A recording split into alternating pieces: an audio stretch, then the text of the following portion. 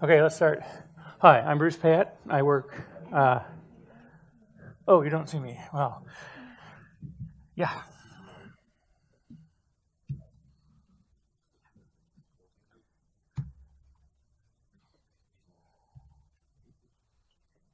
That's better? Okay. Hi, I'm still Bruce Payette. And I work for Microsoft. I worked on PowerShell since before there was a PowerShell. And today we're going to look at one of the subtle aspects of the PowerShell language, scoping, or when you're looking for your variables, you say, where did that come from? So we'll start with some definitions, then we'll look a little bit at the engine structure, so you can figure out where pieces are. We'll go through some of the basic scoping rules. We'll look at some scenarios, and then touch on scoping in classes, and then finally scoping in APIs.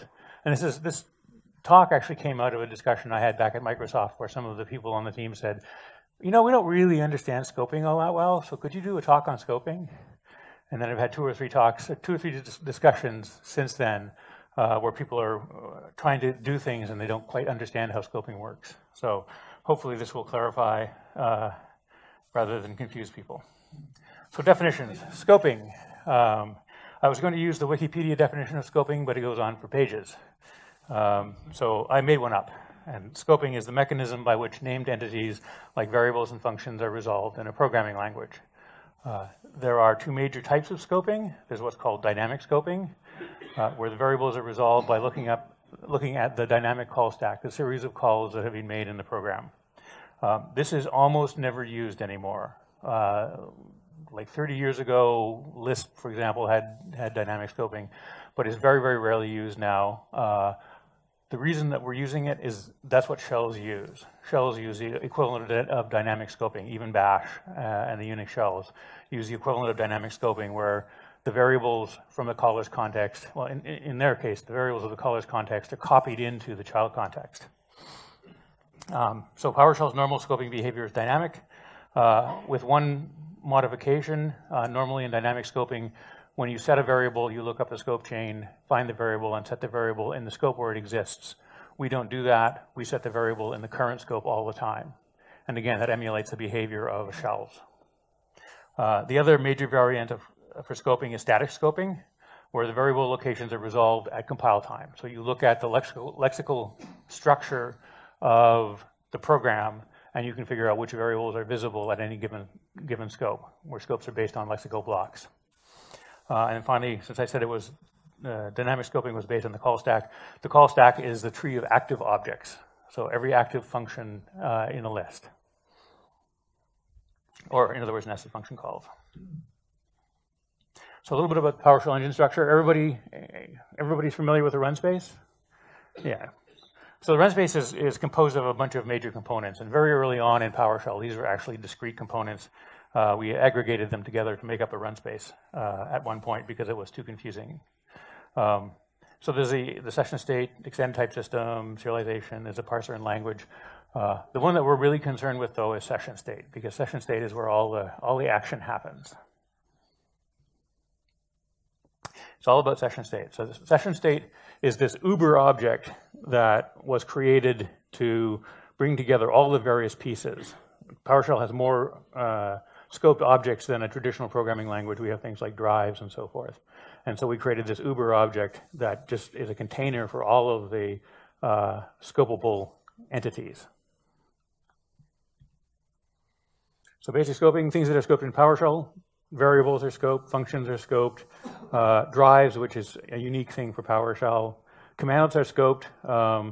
That's a little weird for people to think about because it's really done by import module. So you can originally import module only imported into either the module scope or the global scope.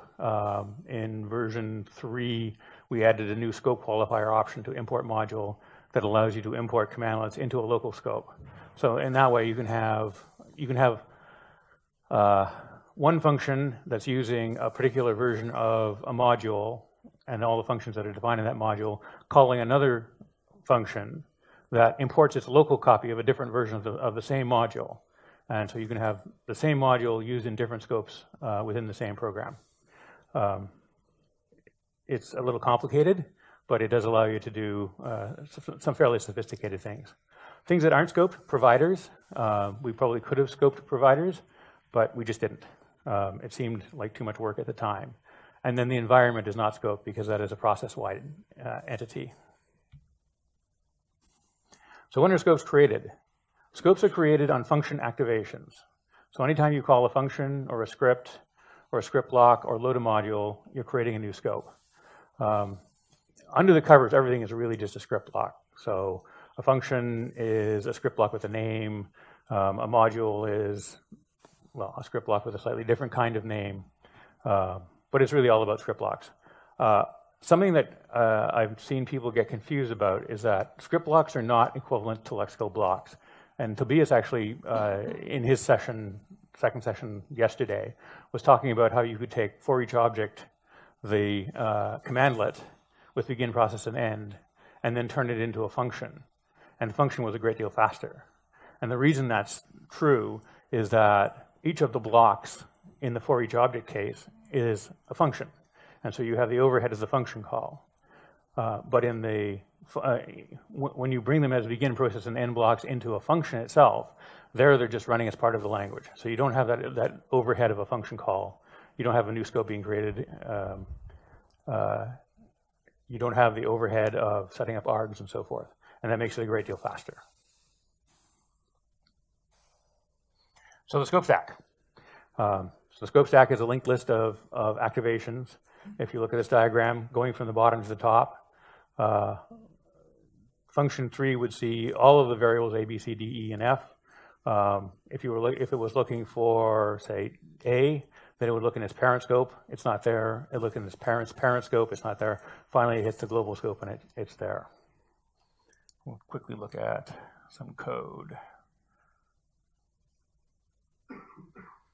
So I have a little routine for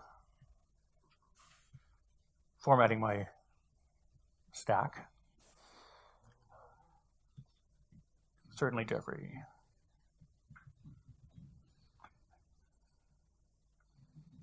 Better? So here we have exactly the example. We have a function foo that calls bar calls baz calls buzz. We initialize the variables x, y, and z to global, and then in each of the enclosing scopes, we set one of the variables. Now we'll run this. We'll try and run just this. And so the scope is dumped, or the stack is dumped from the top to the bottom. So buzz doesn't have any local variables. It looks up the scope stack for its z and gets 3. It looks for y. Looking for z, it finds it in the baz scope. Looking for y, it finds it in the bar scope. Looking for foo, it finds it in the x scope. Remember when I said everything was a script block? So you have a script block at the top level because that's the command that you typed gets turned into a script block and then evaluated. And so finally the output is x equals 1, y equals 2, and z equals 3.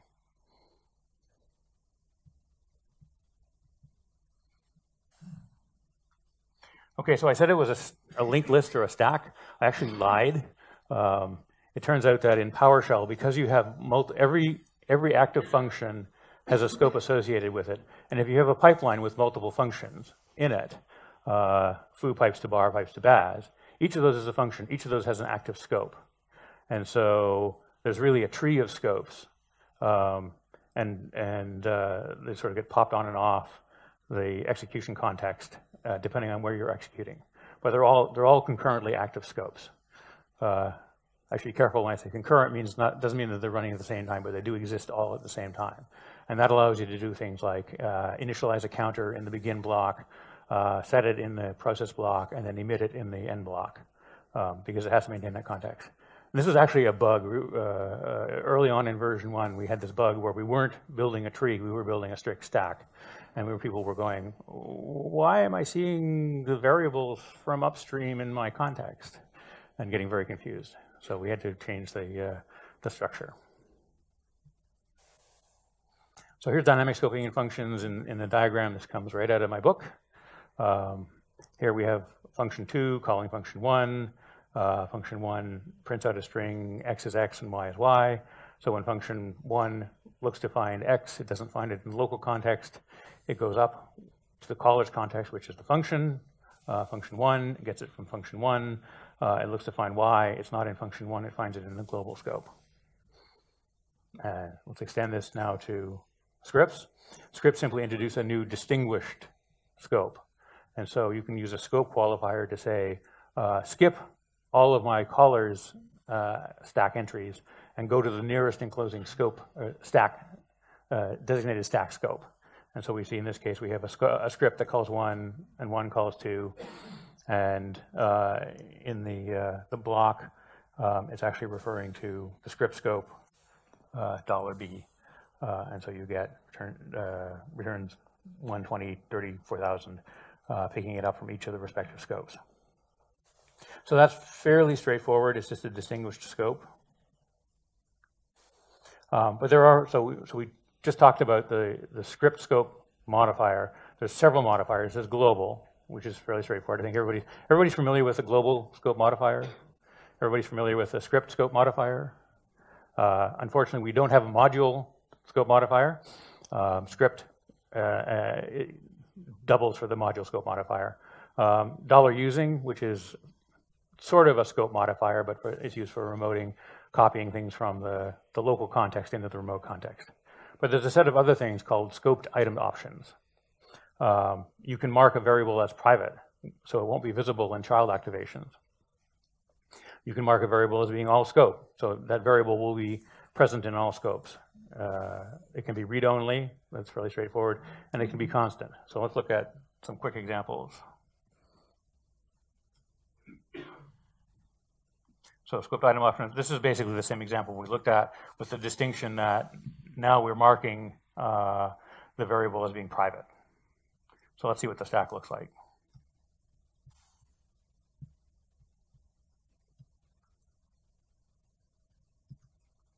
Right.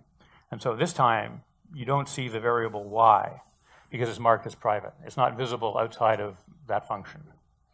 And so when the most deeply nested function goes to look up y, it doesn't see the y that's in bar, it sees the y that's in the global scope.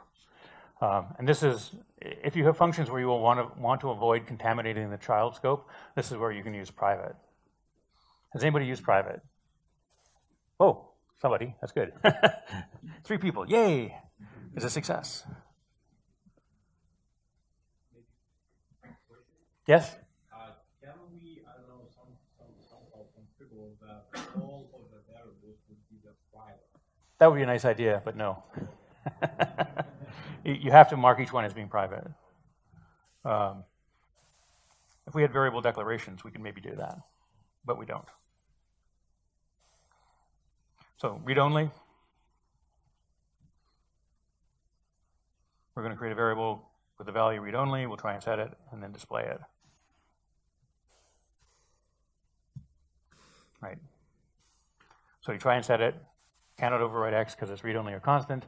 It is in fact read-only. We just saved an error message, and the original value hasn't changed. So, but read-only is fungible. You can actually force an overwrite on read-only. So now it gets set, right? So if you really want to change the value of something, and most of our variables are like most of the runtime variables are read-only, but there's another variant, constant.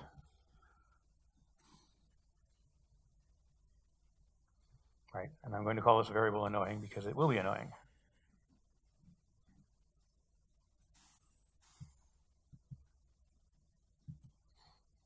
Oh, that was terrible. Hit the wrong one. Let's try this again. Actually, this is going to give you an error, right? So because I already ran that line, I can't actually set the variable because it's constant. So I even calling set variable with the option constant to make it a value is not going to work. I call it variable annoying because even with force, it won't overwrite it. Constant is constant. I'll try and remove the variable, and it still fails. So if you declare a variable as being constant, it's constant. It exists for the duration of that session. The only way to get rid of it is to exit.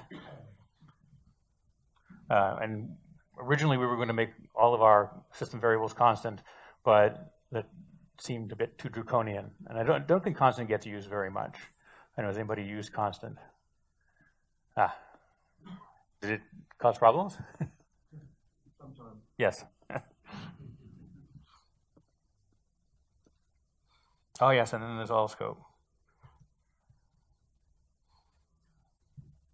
So normally variables are created in the local scope, right? If you mark a variable all scope, that same variable exists in all scopes, which means that if you write it in the local scope, then it's the same variable in every scope. In fact, what happens is it gets copied into each scope. And so if I do a nested set using the script block, it will in fact change the value of that variable.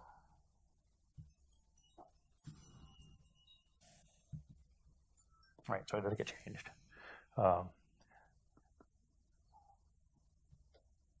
And a lot of the PowerShell variables are marked as all scope. Again, I don't know if anybody would use it for anything else. So scoping session state and modules. I said session state is where all the action happens. In fact, there's a one-to-one correspondence between a session state object and a module. Because a module contains commands, functions, variables, everything that's essentially in a session state object is also contained in a module. So modules are really just wrappers around session state. One of the things that because it's a session state object, the session state object contains the call stack, so each module has its own call stack. Items are resolved in the module's call stack, and then it goes to the global scope. In fact, session state objects can be linked together just like scopes. But in practice, we only use one link. We link to the global scope. In fact, they could be linked to nothing. So we had some ideas about having completely isolated execution environments that didn't touch global, but we didn't do anything with that. Having nested chains of modules, but we didn't do that.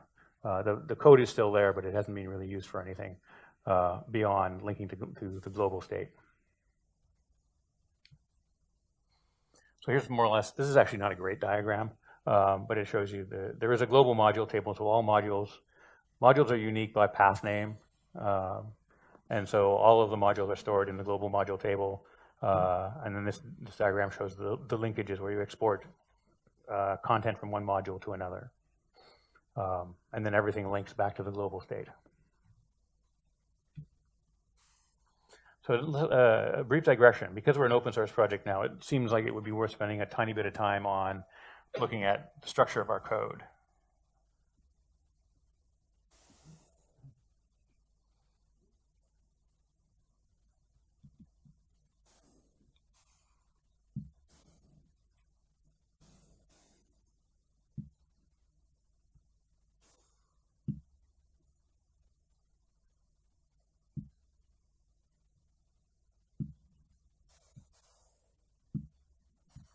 Okay, that should be readable, yes.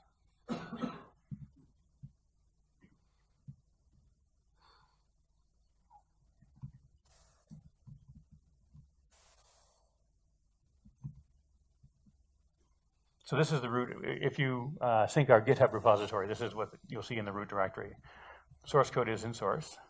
The code that we want to take a look at, we want to look at the engine code. All of the engine code is stored in the DLL system.management.automation, or SMA as it's popularly known.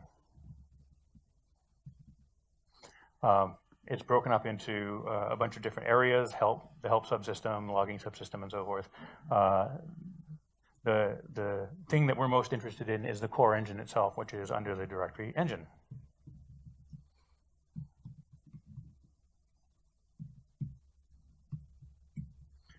Take a look at the session state. So session state is actually split into a group of files.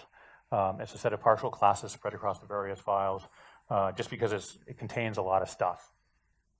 So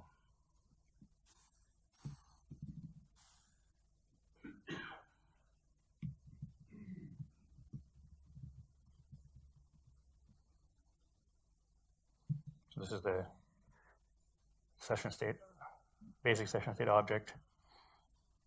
and you can see that it links to its parent. Execution context, people may have used that. Have you ever used the execution context API from script? It corresponds, Alexander sort of waved a little bit. Yeah, so execution context has a ton of useful functionality. It's essentially equivalent to what you get inside the cmdlet APIs. So taking a look at these classes, you can see how all the various pieces are implemented. I won't spend a lot of time on them. If you want to see a scope. So the session state, the scope object exists in a file called session state scope. Not a huge surprise. That's not what I wanted to do.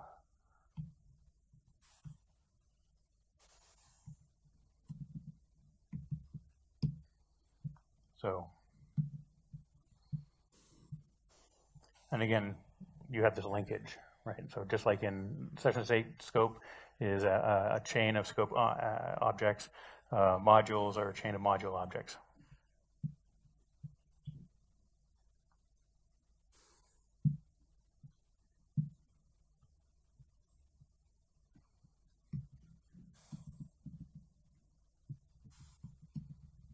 So that's basically the structure of, the basic structure of the session state source code.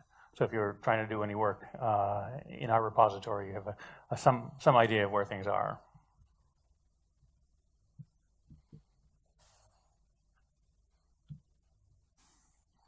So the most common time when you're actually dealing with explicit scoping is with the ampersand and dot operator.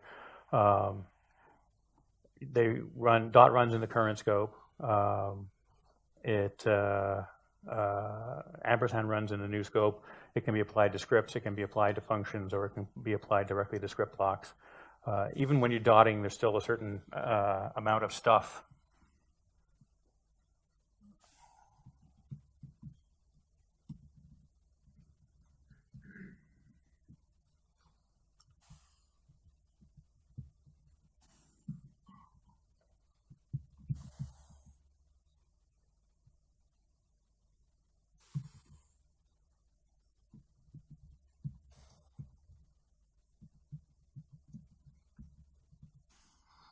So you see nothing gets printed out, even though $args is set, because there are certain variables that are always set in an invocation. It doesn't really matter. This $args, $input. There are a set of variables that are always set in a script block invocation, even if you're dot sourcing it. That's one of the reasons why it's faster to use the language constructs than it is to use script blocks even when you're dot sourcing. There's still a certain amount of overhead preparing the runtime environment. You can also use ampersand to run in a module scope. We'll look at that in a little bit. So one another scenario, invoke command and invoke expression. Invoke command mostly is used for doing remoting, but you can also use it to invoke a script block locally, and it always runs in a nested scope. Invoke expression, on the other hand, which parses and runs arbitrary code, executes in the current scope. And as always, don't use it.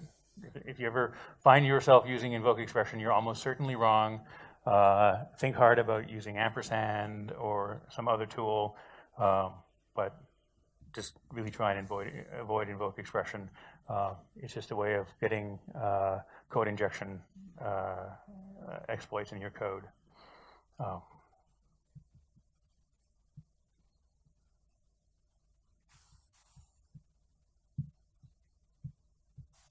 Right, so here's a little example. Most of the time, people wouldn't be doing this type of assignment, but I said x equals 1. I evaluate my string. I did the wrong thing again. There we go. Right, so it does actually change it. So that's invoke expression. Invoke command invokes in the nested scope. Invoke expression invokes in the current scope.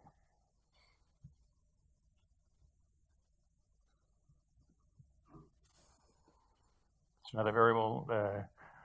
playing with the call stack. So we looked at all scope. All scope, you can set it in the current context, and it's set in all of the scopes where it's defined. Normally, when variables are defined or assigned with the assignment statement, they're assigned in the current context. But it is possible to either get the variable from another scope using get variable, or setting it explicitly with set variable with a scope depth modifier. This only works for variables, so you couldn't, for example, fiddle with functions. You can't set a function in an enclosing scope, but you can access and fiddle with variables.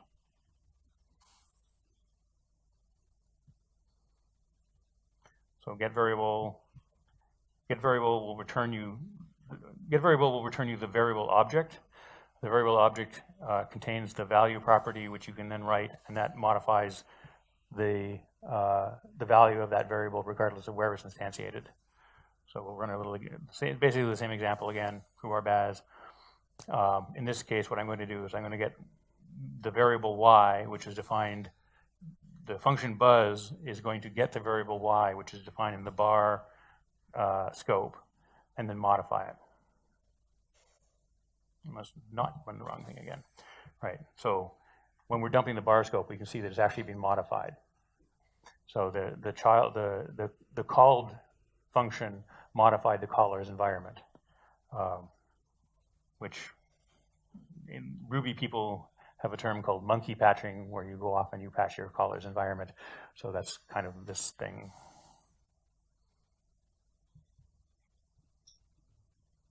And then, likewise with set variable, you can avoid the whole complexity of grabbing the variable reference and then modifying it simply by doing a set variable with dash scope 1, which sets it in the caller scope. Again, has anybody ever used that? Anybody know that existed? Yeah, good. I forgot about that till Jeffrey mentioned it to me about like an hour ago. So it's somewhat obscure.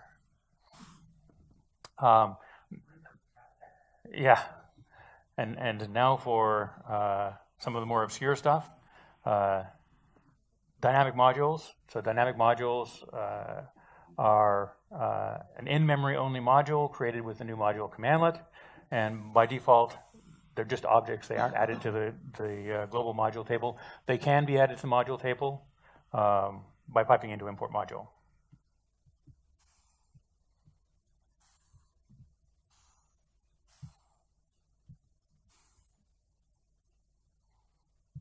So here's the code to define the module.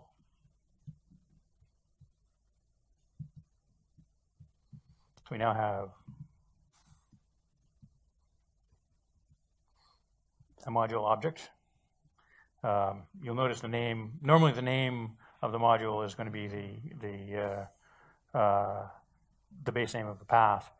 Here, because it doesn't exist in the file system, it gets a dynamic module and a GUID. So the dynamic modules are unique. Modules have to have a unique name. Right, so we exported two functions. We can call them set scale, right? And the scale is triples 9 to 27. This is where we can also use ampersand and dot with the module object that we got to reach inside the module and manipulate context in the modules, manipulate state in the context of the module.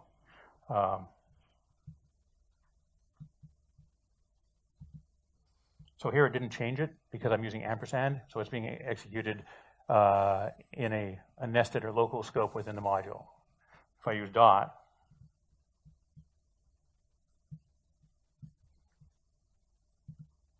now it's modified it to 18. The core scenario for doing this is primarily debugging. It allows you to reach into and inspect the internals of a module. It's not something that you would use on a day-to-day basis as a programming practice, but it does allow you to look at and manipulate the state of the module. So the next extrapolation from a dynamic module is a closure. Flip back to my deck. So closure is a script block that has a session state attached. In practice, all script blocks have a session state attached. They have their execution environment attached to them all the time. What's different about a closure is that it gets its own session state, and it lets you do things like create counters, generator functions. Okay, so I'm going to define a function that what this function does is it's not a counter, it generates counters, right? So it'll return a closure that when you invoke it will count through the series of numbers. Again. Right, so I've defined it, and now let's, right, so I'm going to create a counter here, and then I'm going to call it a couple of times. Right, so 2, 3.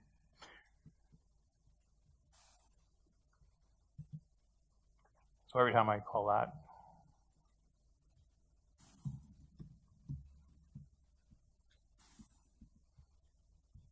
right, so the counter is stored in, the counter variable is stored in the attached module. So it has state associated with it. If you look at the simplex module, one of the examples uses closures to manage state within the DSL. Oh yes, the other thing I can do is I can also assign that closed script block to a function, and then I can just call a function. Right. So this is a way of building functions that have pre-existing state. Closures are useful, and they're definitely useful. The scenarios tend to be a little bit obscure, but they're quite powerful when you do need it. And then the final variation on all of this stuff is custom objects, right? So again, it's new module. We'll build you a new module, but instead of returning a module object, it'll return a PS custom object. And so in this object, we're going to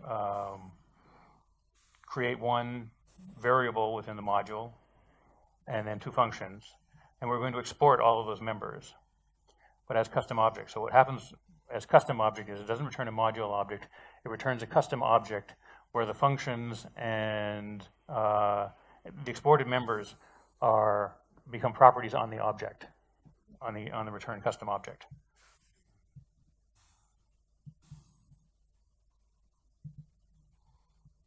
So now I have $custom object, and it's exposing one. I said export that variable x, so x is now exported as a property on the object.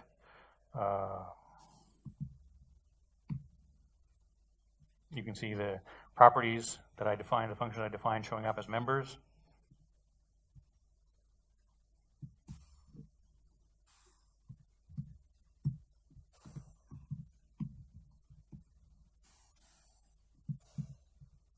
Right. Because I exposed x as a variable.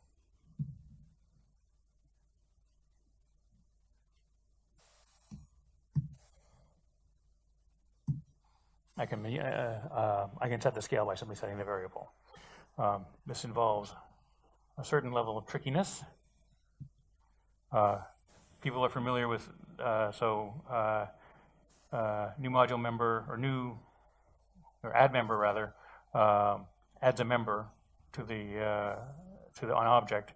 You're familiar with no properties and script methods and script properties and so forth.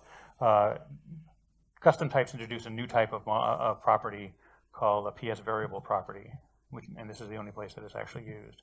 So if you take a look at it, it's a PS variable property, where the property in the object is actually backed by a variable.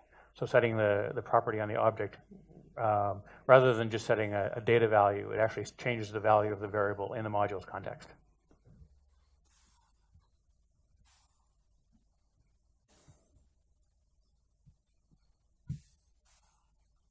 So that's custom object. So scoping in classes. How many people have used classes so far? A few. So classes use lexical scoping, which is a fairly radical idea given that all of the rest of PowerShell is dynamically scoped. It also has a number of other restrictions that are intended to make for more reliable code. Variables must be assigned before they're used, and this is detected at compile time, not at runtime. So with strict mode, you can, if you set strict mode on, then you can get an error if you try and use an uninitialized variable, but that won't happen until runtime. In classes, if you try and use an uninitialized variable, it will give you an error message immediately. It'll give you an error message in the editor. And then to reference instance variables and methods, you must prefix it with $this. So let's take a look at a class. So here's the scaling thing again done as a class to get an idea of some of the checking features, right? Say I mistype that, right? Immediately I get an error saying that this variable is not assigned in this method. If I forget to put $this, I get an error as well, right? So this means that you'll never end up with an uninitialized value, or you're extremely unlikely to end up with an incorrectly named variable in a class. So that makes them rather more reliable. We'll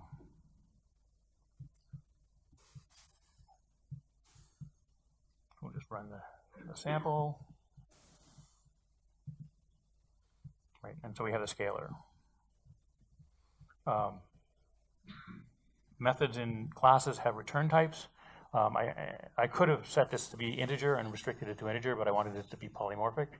So the output type is object, and I don't constrain the value to be scaled. Also using the new object syntax, which is definitely preferable over using the new object commandlet. It's faster. It is less error prone. If you want to pass in an array, if you're using new object and you have a constructor that takes an array as a parameter, you actually have to put a prefix comma in front of it. Otherwise, it gets passed as an array of multiple parameters. That doesn't happen with new object. So I would recommend that if you can stick to PowerShell 5, then use the double colon new syntax for newing up objects. It's faster and it's more reliable. Is there any questions at this point? Yeah. Yes. Like, let's say I have a complex piece object and use add member to add like a few methods to it. Like, how does it compare to using new module with the as custom object switch? It's lighter weight. The new module as custom object, there are things you can do to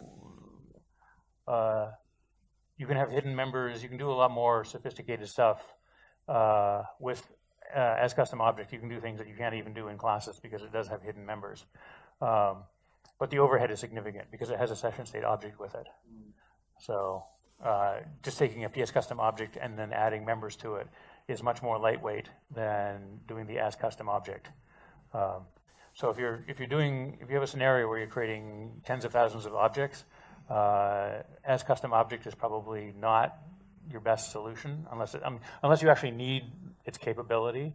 You're better off with using add member. Anybody else? Okay. So let's switch gears a little bit and look at APIs. This has come up recently in a couple of discussions where people are trying to write commandlets that monitor script blocks, for example, and they run into trouble because they're getting into nested execution and so forth. So first off, we'll look at the PowerShell API. Ask again, who's used the PowerShell API? One, oh, okay. PowerShell API is primarily intended to be used programmatically. but if you were playing with run spaces, you can also use it in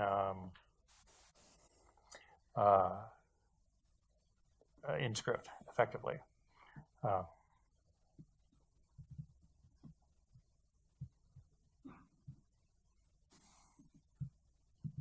And you can do execution in the current run space. Normally, PowerShell will execute in a separate run space. Here, with this option, you can run it in the current run space. And let's see what happens when we run this.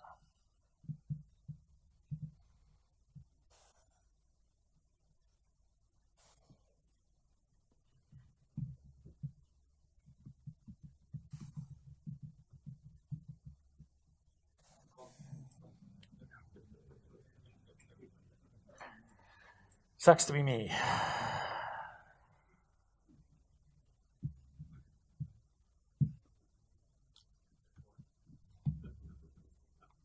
Double X.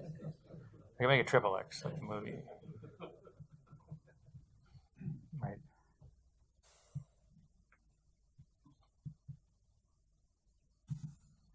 And so that's it. So by default, when you add a script to a PowerShell object and then invoke it, it invokes in the current scope. If for some reason you want to invoke in a child scope, it has an overload that gives you a value you can set, use local scope. The terminology is profoundly confusing. Use local scope, to a lot of people, it means use the current scope, which is the local scope, as opposed to use new scope. So it was an unfortunate choice of terminology, but use local scope means use new scope, as opposed to the current local scope.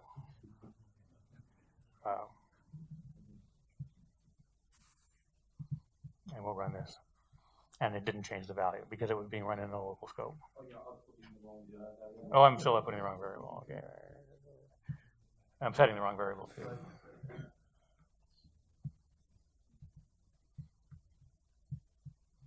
I didn't get an error that time when I was setting X because it was being executed in a local scope. Thank you.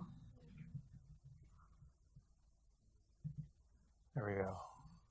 So it didn't change it.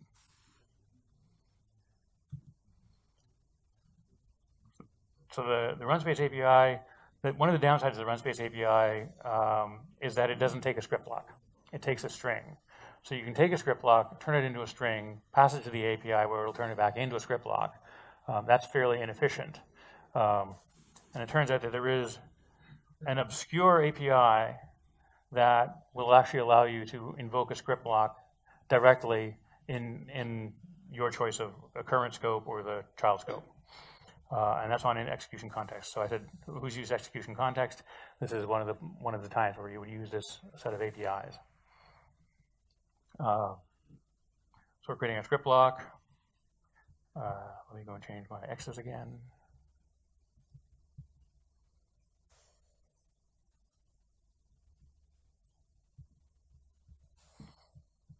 Right, so I'm setting the value of X. I'm creating a script block that simply takes a parameter which creates a local variable.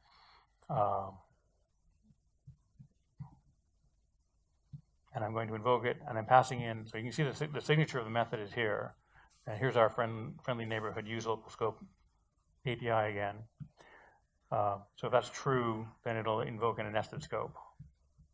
So let's execute that.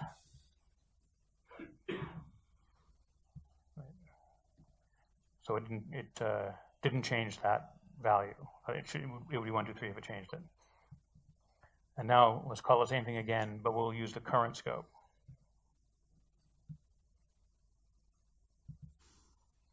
And this time it changes it, right? And so you may wonder what's so exciting about this API. After all, you can just dot a script block directly.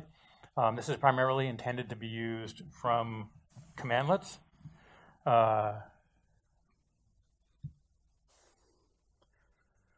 And one important thing to understand is that commandlets don't create a scope, right? Scopes are created by functions, scripts, and so forth, but not commandlets, which is why commandlets like for each object and so forth don't have problems with changing things in the current scope. They execute the script block in the current scope. Without this API, this invoke script API, it's impossible to write the equivalent of a for each object commandlet. But by using it, you can. And there's actually a GitHub issue on this that there wasn't this API, but there actually is an API that does what the issue requester wanted. It's just really obscure. It might be better to migrate the functionality and create an overload in the PowerShell API that takes a script block.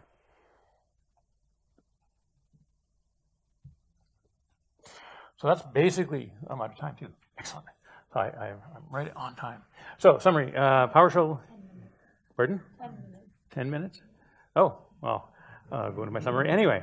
But I'm out of sand. Oh, okay. Well, so PowerShell uses dynamic scoping. This is unusual for a programming language. Most of the time, when things are working right, it doesn't matter. It just kind of works the way you want. It can introduce false coupling, where content in the caller scope leaks into the child scope. And so it's good to have an understanding of how that basically works. And it's harder, I think, for programmers to get used to it than people who don't have a programming background, because most languages are lexically scoped, and so they have expectations that if I set a variable inside a while loop, then it's a local variable to that while loop and things like that, and that's not true. The core data structures all live in session state, so if you're trying to figure out exactly how something works, now that it's open source, you can actually go into the source code and take a look and see what's going on. Scoping affects a lot of things, functions and scripts, script blocks, modules, dynamic closures, pretty much everything that has to do with execution gets impacted by scoping in some way. And then finally, PowerShell classes use lexical scope. All that they see, you can use the scope qualifiers for global, but otherwise they never see the caller scope chain. I strongly encourage people to use classes because of the checks against uninitialized variables. It's more reliable. I think Tobias mentioned that the return statement actually returns things. It isn't, so return will return something in a normal function, but everything else gets returned too. One thing I was going to show. So here I have a return type. If I don't have a return type, invalid, right? Because it knows I haven't specified the return type. I call the return statement in here and it gives me an error.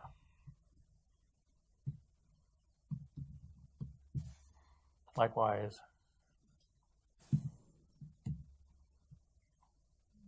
there's no return. So the compiler does flow analysis to make sure that if you're supposed to return something, then all of the branches actually have a return statement. So you're guaranteed to do a return. If you're not supposed to return anything, then if you try and return something, it will give you an error. So there's a lot more rigorous checking. It's much more similar to programming language style checking than sort of loosey shell scripting style checking. So again, I encourage you to investigate classes. The other thing is that method dispatch in classes is significantly faster than calling a function. And so you can use, rather than a function, you could, for example, define a static method and invoke that, and it would be quite a bit faster than using the equivalent function. This is a general guideline. As appropriate, right? If you have something that's very performance sensitive, then using static methods is a way to get additional performance. But if you make your code much harder to read or harder to understand, then it's probably not a great solution. And eventually hopefully eventually we'll get the function dispatch up to the more or less same speed as the static method dispatch. But right now it's significantly slower to call a function than it is to call a method.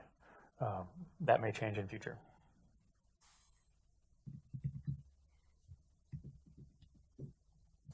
And so that's it. You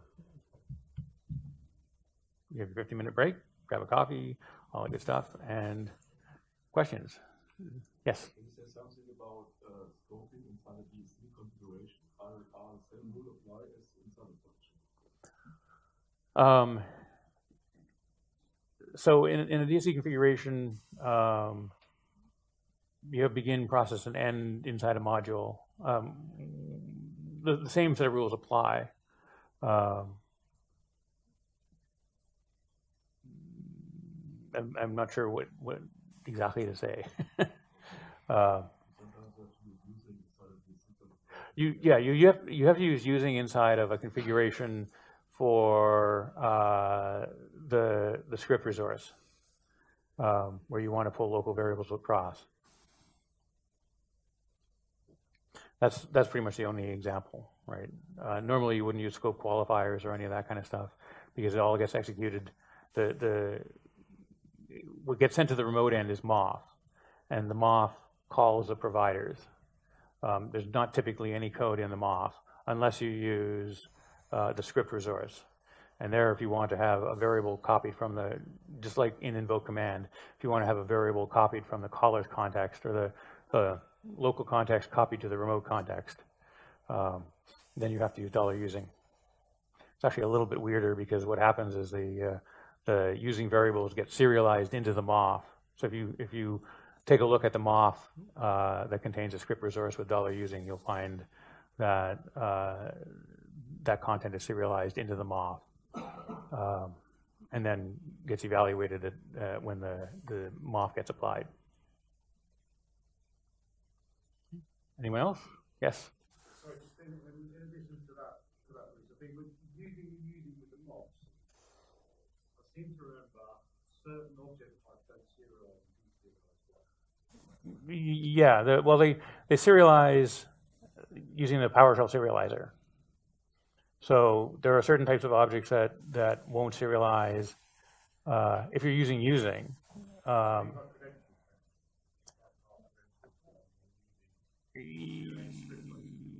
Yeah, no, that's not going to work.